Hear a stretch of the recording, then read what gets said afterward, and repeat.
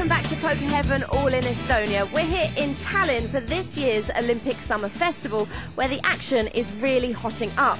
But before we return to those tables, let's find out a little bit more about poker in the Baltics.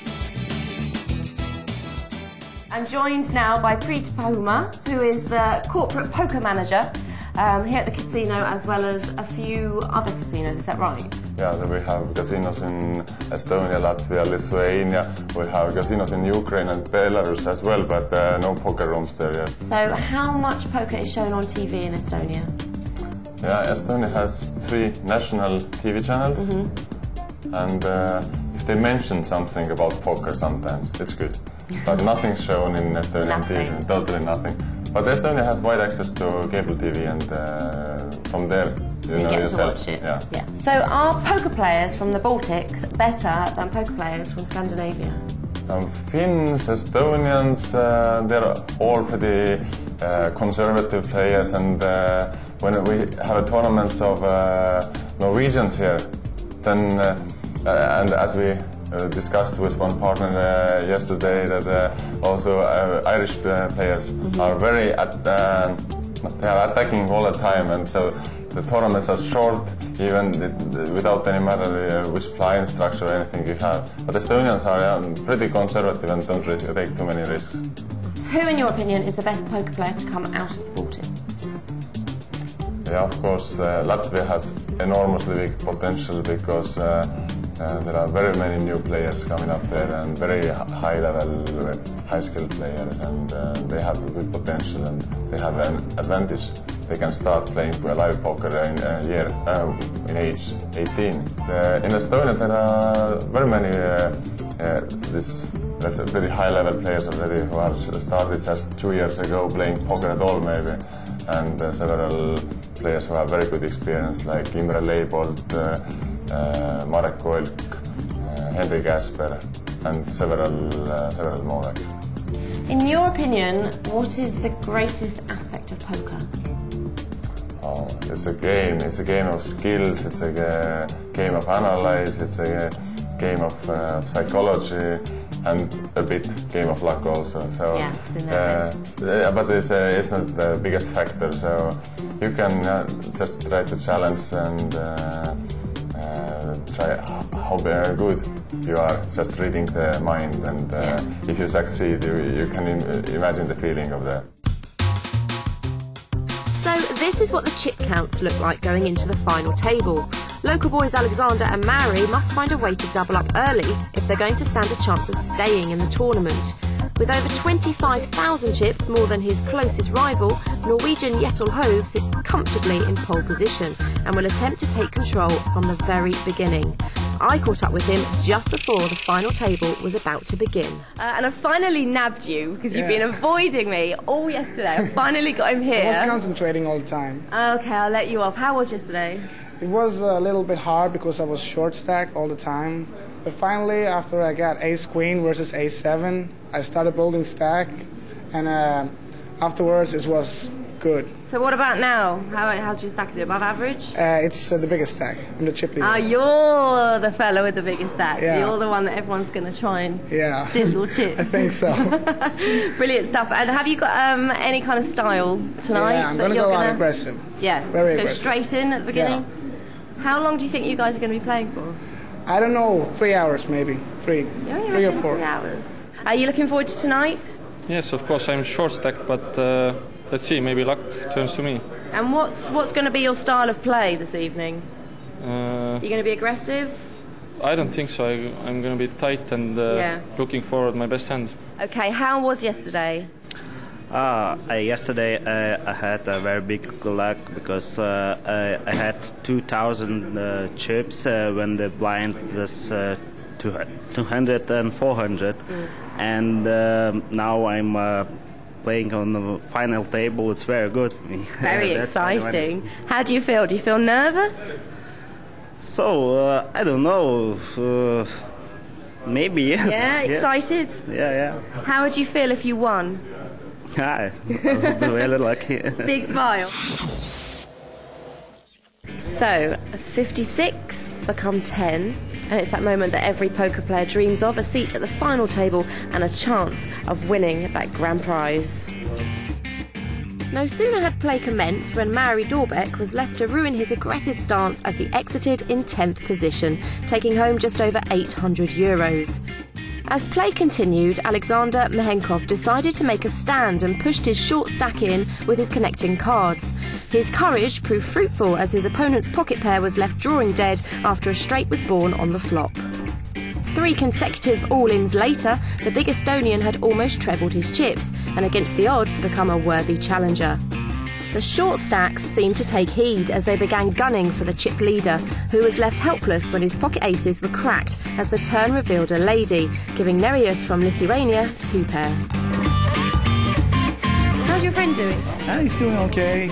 It's a very tough table. He doesn't have that too many chips, and at the start there were some short stacks and they were supposed to go out, and now table dynamics have changed completely.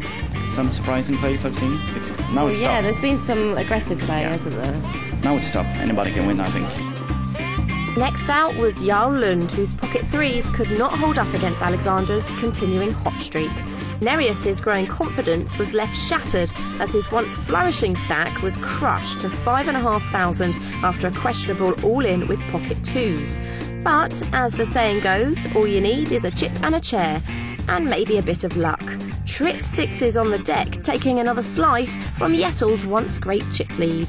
The Norwegian's fortunes were not to improve as he exited the tournament in 7th position, collecting just over €1,100. Started aggressive. I went out raising, got re-raised a lot of times. I went down from 100,000 to 80,000. Then I got this hand aces on the big blind, and he has queen 10. He paired the 10, and he calls, and there's a queen on the turn. I played perfectly. Yeah. I did. Just the cards. Yeah, it was the cards. I think it's the best tournament I've played for a long time, very long time. Remaining players began to fall by the wayside as the ever-increasing blinds started to take their toll. First out was the ever-bubbly Swede, who was shortly followed by Paul Christiansen from Norway. Are you happy with your play? No, everything but the last hand. I shouldn't ever involve myself in that. So, one bad play and an out. As play began to slow down, we took the opportunity to move away from the tables and discover exactly what Tallinn had to offer.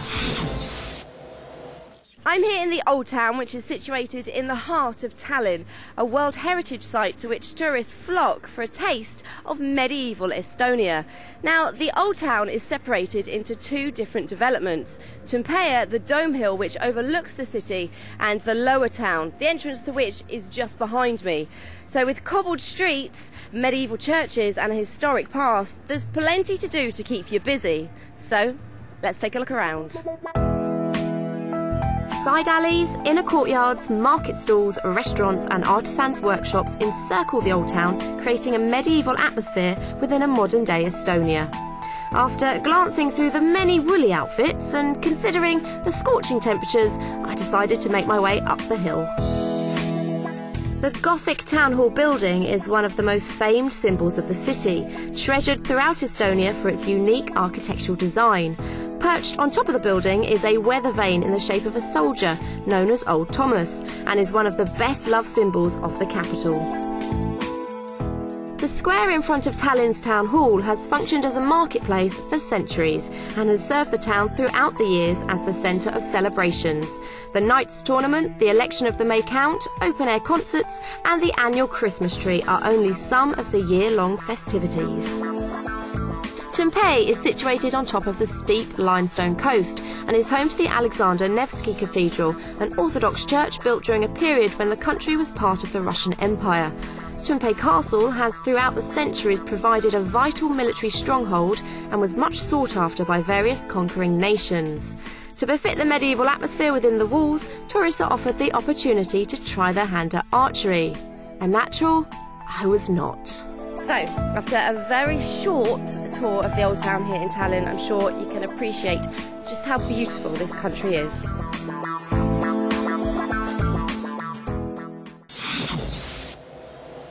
Okay, so it's level 16. We're down to our final 4, and nobody wants to leave as everybody is out for that top prize of over 125,000 ek.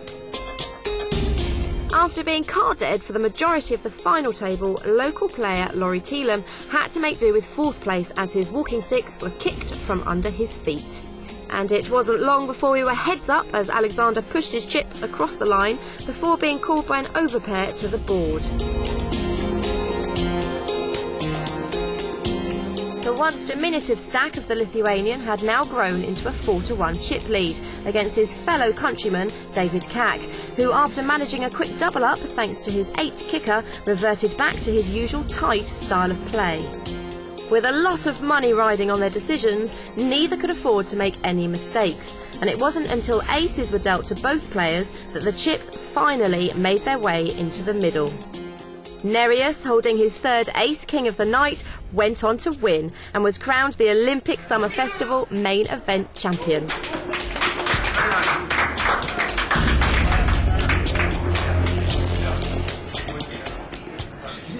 High five! He has, of course, won the tournament, so congratulations, very well done. It's very exciting at the end. Are you very pleased? What? Are you very happy? Yes, of course, I'm very happy. I had about 5,500 at the final table, and I win the tournament. It's amazing. It is amazing. I saw your chip stack, and it was like yes, that. Yes, it was 5,500. Yeah. Did you think that you were going to win, or were you? I had no, unsure? absolutely no, absolutely no. Yeah, I had very big luck. Yeah. Very big. Good stuff. And what are you going to spend your money on?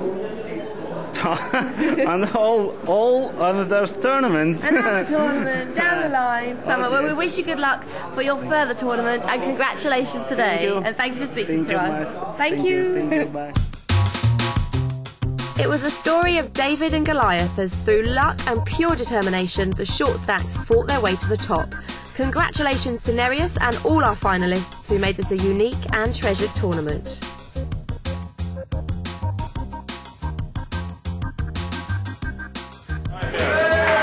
The main event champion lifts his trophy as he celebrates his achievement and first prize of over €8,000. 8 nations competed in this tournament and a champion has been crowned. Nereus from Lithuania, congratulations to him. But that's all the action we have time for from the Olympic Summer Festival, so we shall see you next time. Goodbye.